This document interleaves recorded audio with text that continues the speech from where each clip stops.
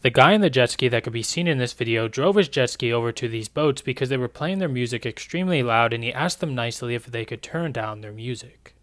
The people on the boat did not care that their music was extremely loud, and they started to be very rude to the guy in the jet ski, insulting him and even threatening him at one point, and the guy in the jet ski's friend came over to help him in this situation.